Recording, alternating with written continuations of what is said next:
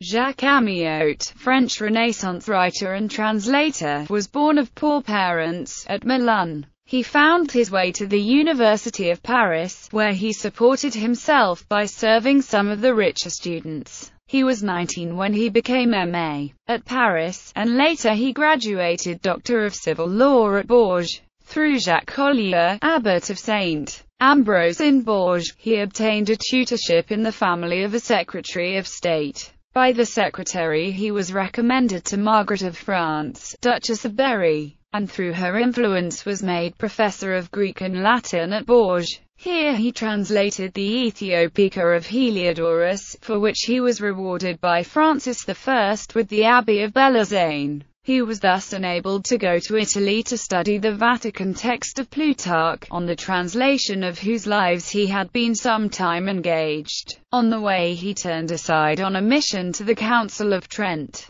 Returning home, he was appointed tutor to the sons of Henry II, by one of whom he was afterwards made Grand Almoner and by the other was appointed, in spite of his plebeian origin, commander of the Order of the Holy Spirit. Pius V promoted him to the bishopric of Auxerre in 1570, and here he continued to live in comparative quiet, repairing his cathedral and perfecting his translations, for the rest of his days. Though troubled towards the close by the insubordination and revolts of his clergy, he was a devout and conscientious churchman, and had the courage to stand by his principles. It is said that he advised the chaplain of Henry III to refuse absolution to the king after the murder of the Guise princes. He was, nevertheless, suspected of approving the crime. His house was plundered, and he was compelled to leave Auxerre for some time. He died bequeathing, it is said,